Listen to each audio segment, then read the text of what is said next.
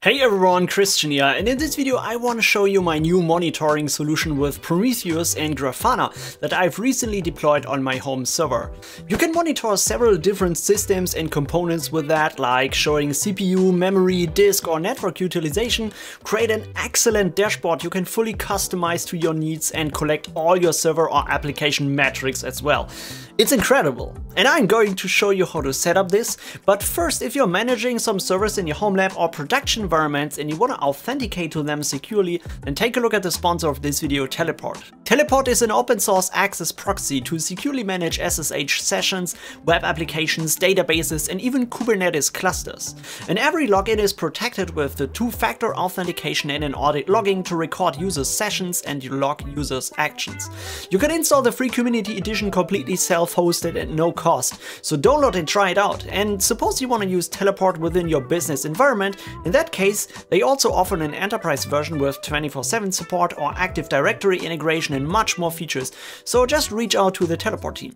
So if you're like me and you're hosting a lot of stuff in your own home lab, or maybe you have some production servers running somewhere and you want to monitor them, you know that this is often a big challenge, because when you have many different applications, services and components you want to monitor, you often need to log into multiple different web UIs where you need to switch around other systems. And having a centralized monitoring system is so much better, because you can quickly identify the health of all of your systems and servers and get notified when certain thresholds are reached or track any errors. And you have everything accessible in one single UI that you can fully customize, and you get the overall visibility of the entire environment. And that's important for every sys or cloud admin, and even in your home lab, because how should you know when something is going wrong if you're not monitoring it?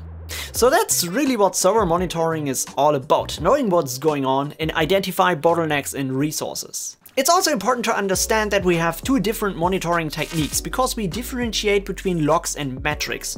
And logs come in various forms. On a Linux server, for example, you will find many records, primarily located in the var log directory. Applications will write their events and output to log files there.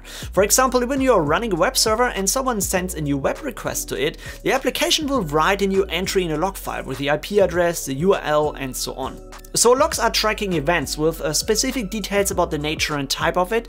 So if something suspicious happens on your system, it's always a good idea to take a look at the log file to recap what was happening in that particular time. Metrics are a bit different, and they also come in different variations. So one metric, for example, is a counter. So every time someone sends a new web request, we would increase a counter for that. And then we can calculate, for example, how many web requests we get in a specific time frame. So metrics are more about thresholds, numbers and statistics, such as CPU and memory utilization, or a counter for the disk read and write operations. For example, if you see a low performance within your server's hard disks, you might just take a look at the metrics and see if it gets too many requests in a short time, and you might need to upgrade your hard drive because you've reached a bottleneck there.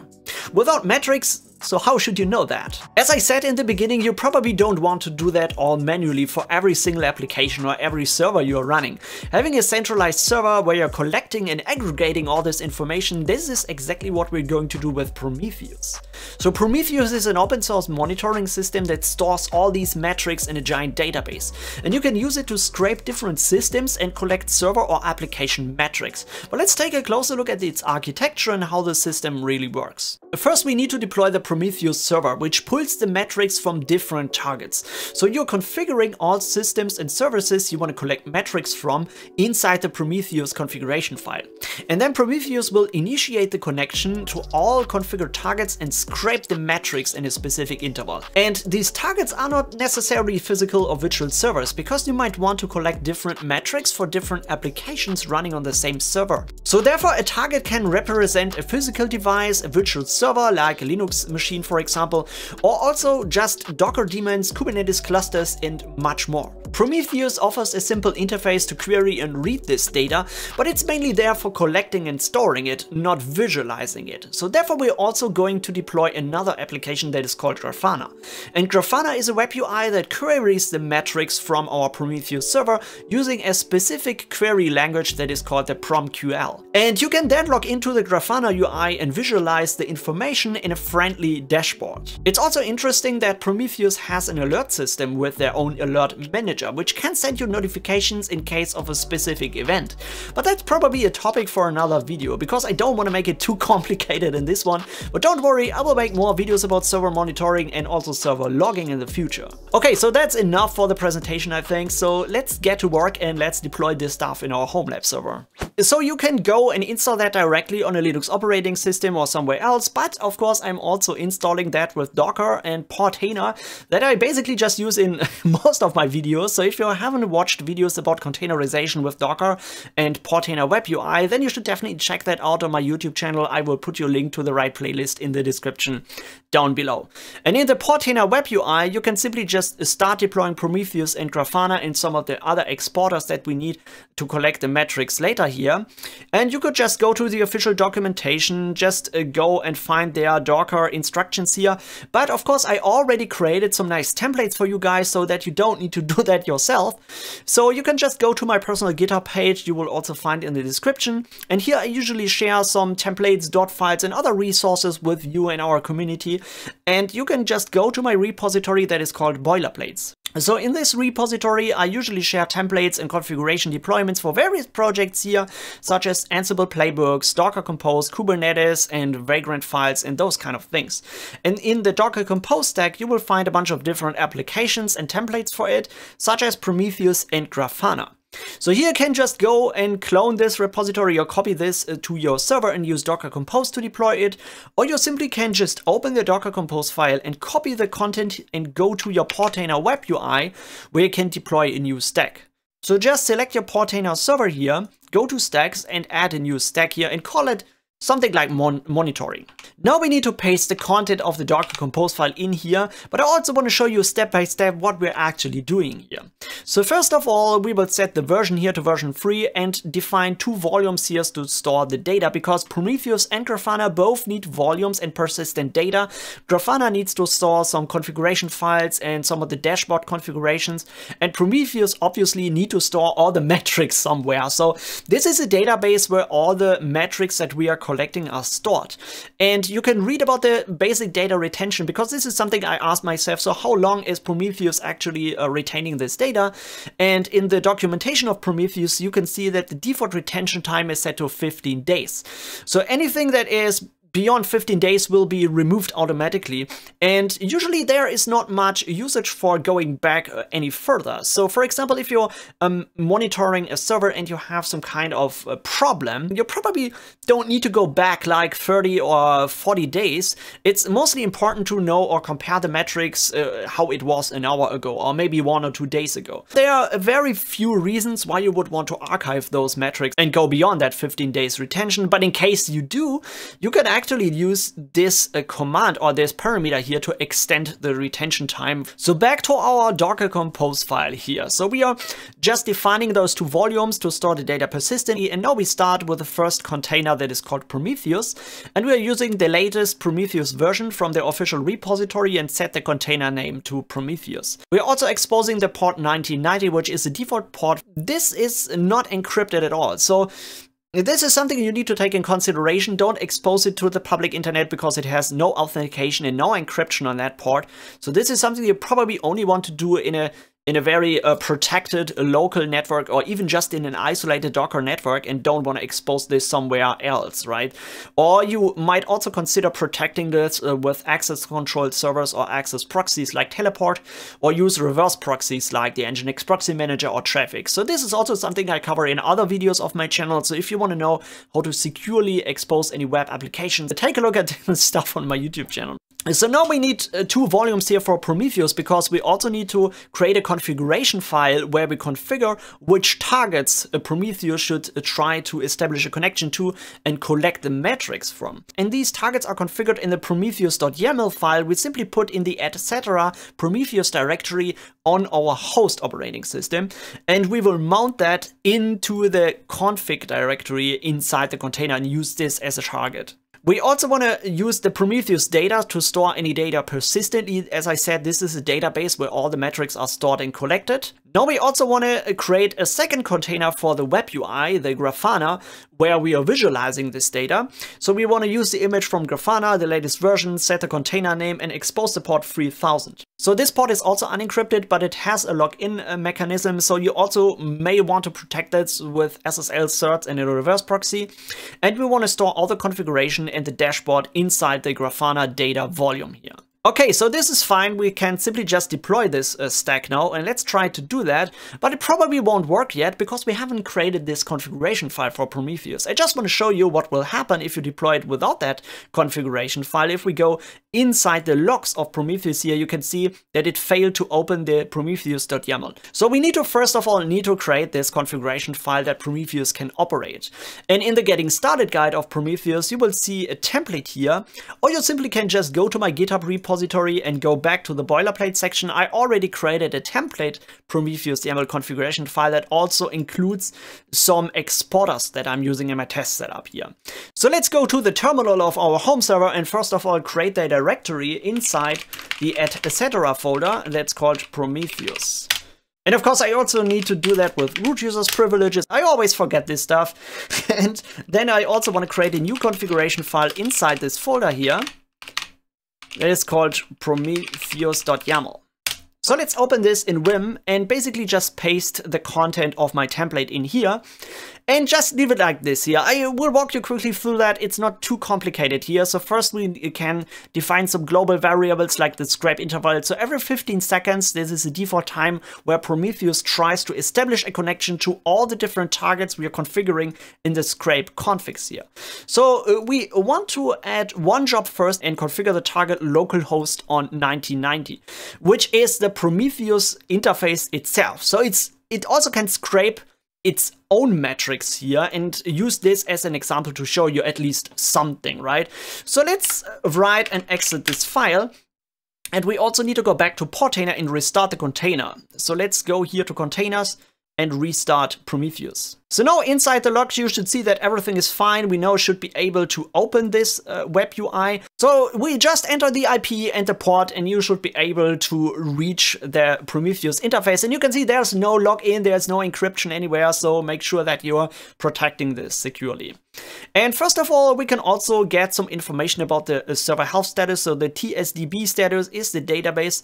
And you can see that it's already pulling some metrics here. We can also see all the targets that are configured and if they are up and healthy. So if you configure multiple jobs inside this configuration file here, for example, we will do that later here, we will also see them inside the targets here and see if they are up and if Prometheus can connect to them. But I want to show you how to query some metrics inside Prometheus, because in the main page of Prometheus, we can also put in an expression if you're familiar with the PromQL language, which I am not, to be honest. So I'm just a beginner with this stuff. But if you click on that icon here, you can see all the different metrics that Prometheus has stored inside the database. And you can see there's already a lot of stuff in here, which looks really intimidating, right? Because if you don't know what all these metrics are, you never find the stuff that you're looking for. But don't worry about this. I will show you how to visualize all this data with Grafana, because this is what Prometheus isn't actually supposed to do. It's not supposed to get the metrics. It's just storing and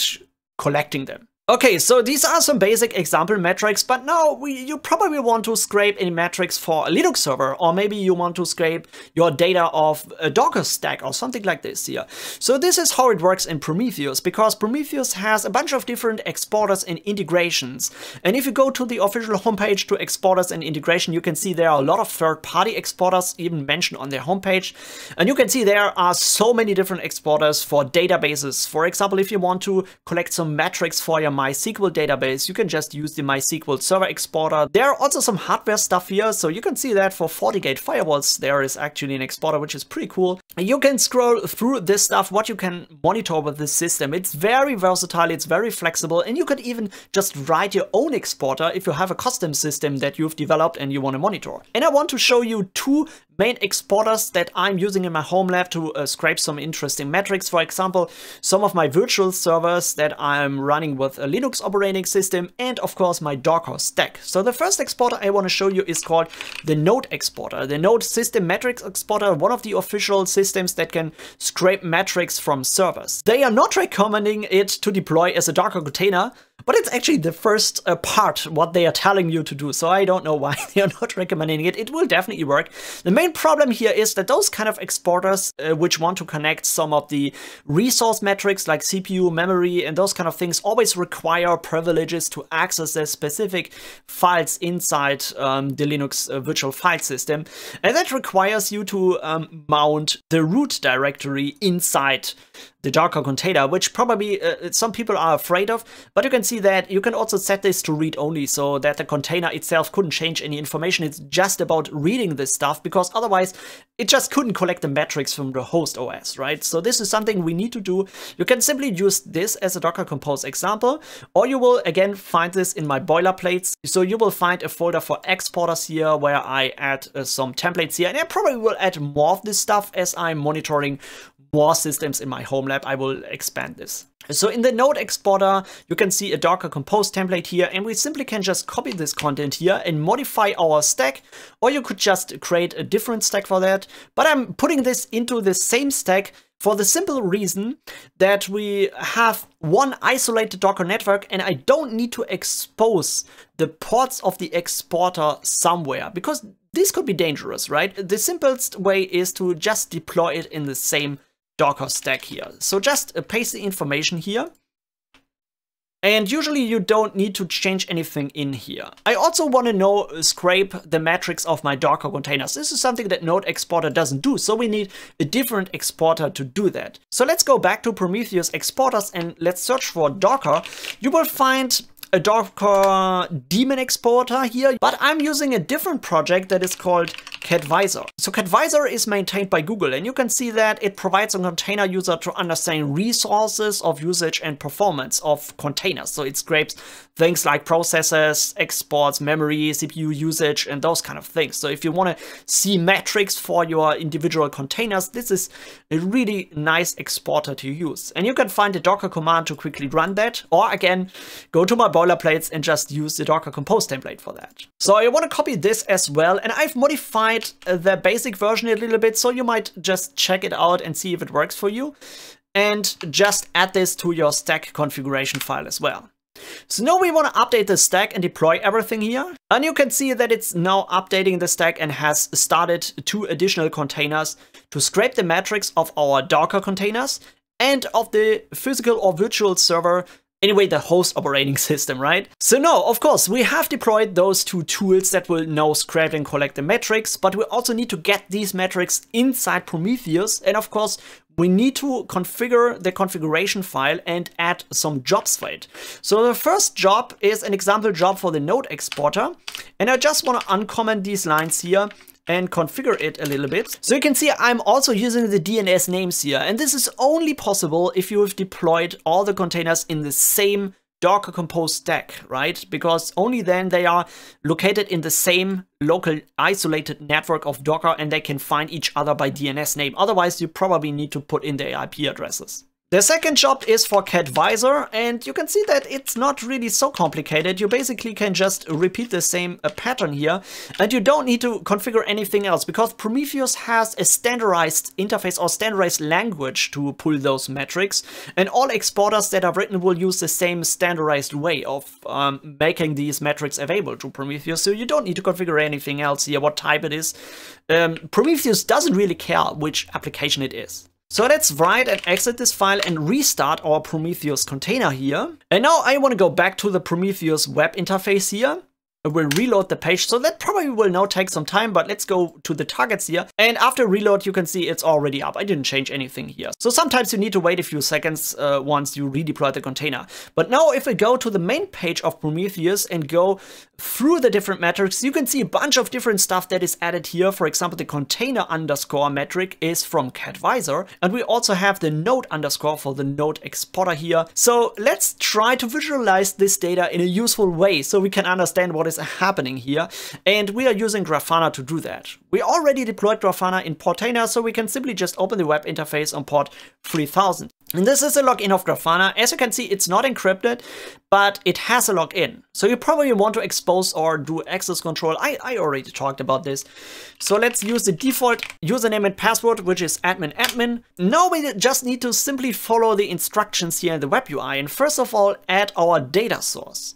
So now we can select which data we want to use to visualize, because you can see Grafana can be used for a variety of different monitoring and storage systems here. So not just Prometheus, but also InfluxDB, Elasticsearch, MySQL, a lot of other things that can be integrated with this system. It's very flexible and versatile, such as Prometheus is, so it's really, really cool. Of course, we want to select Prometheus here. And now we need to tell Grafana where to look for the Prometheus server. So now we can simply just go here, use the IP address, or simply refer to it by name, because it should also work. So enter HTTP Prometheus or your IP address on port 1990. And let's test if we can reach it. And you can see the data source is now working, everything is up and running, and Grafana is now able to visualize data from the server. So now you can create your first dashboard and start with Grafana, and you can see it's not presenting you anything.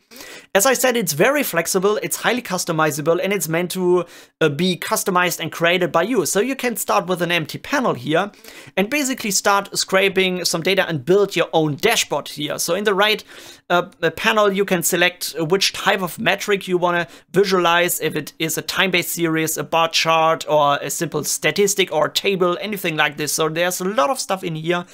You can customize a whole dashboard with that. Let's try a time series here. And in the metrics browser, we now can select which metric we want to collect. And now you can see that is all the stuff that we've seen in Prometheus, right? So for example, I remember something that we probably want to visualize, something like memory. So we're using the container memory RSS and use this as a query here. So you can see it now starts to visualize something, but it doesn't really make any sense at all. So as I said, the query language is something that you would need to learn if you want to do that manually, but don't worry, I will show you a very easy way. You can also customize some of the graph styles here. This is very, very cool. You can do a lot of stuff with that. It's really nice. But of course, you don't want to build all this stuff yourself, because then you probably will spend a few months. Grafana also has a library where people share their own dashboards, because every dashboard needs to be customized for those specific exporters, right? So when you go to the Grafana homepage here and go to dashboards, you can basically search through a library to get the metrics or to visualize the metrics in a way you want to see. And you basically just need to search for an exporter here, for example, node exporter, and then you will find a bunch of different dashboards. You can just use them and try them all out. One thing that I've used and I find very useful is the node exporter full. So every dashboard has a unique identifier. So this is a dashboard I want to see here, for example. Let's click on that. And it has a lot of great positive reviews, which is pretty nice here. And you can just copy this dashboard ID here. And now we want to import a new dashboard here. So click on import and paste in the identifier of the dashboard UI you have found in the Grafana library here. Load it. And then you can import it. You also need to select the Prometheus as a data source. And this is basically the metrics for the node exporter, the host operating system statistics, the CPU busy, system load stuff, memory used, swap file used, and a bunch of other different things like the CPU cores, the uptime, and some other useful information here. You can also see that there is much more stuff in the drop-down menu here. If you want to get information about the network traffic here, for example, there are many different metrics, or you can monitor or troubleshoot some of the errors you will see on your network card interface. For example, the network traffic errors that would raise if you got some network issues here. Or you can see some metrics about the storage disk, the input-output operations, and those kind of things. So it's Really nice. And of course, there's also a nice dashboard for cat visors to see some container metrics here. So let's go back to the Grafana dashboard and let's search for cat visor. I think this one is what I've tried out, which was working pretty well. So let's just copy this ID here. And now you can see this is a basic dashboard for the cat visor exporter, where you can see all the container statistics such as CPU and memory utilization, usage. And this is a really cool thing. You can customize all this stuff as well. So you can go in here, edit this and just modify the queries and do a lot of stuff here to fully customize the dashboard to all of your needs. Okay, so I hope this was interesting and you are now monitoring your servers with Prometheus and Grafana. Of course, we have just scratched the surface here. There's much more to learn about server monitoring, like a centralized log management, the Prometheus alert manager, or other data sources in Grafana. So there are so many topics I could all do separate videos about. And if you want to watch some more interesting stuff, I've put you a suggestion for a fantastic video you should watch next in the description below. So thanks everybody for watching and I see you in the next one. Bye bye.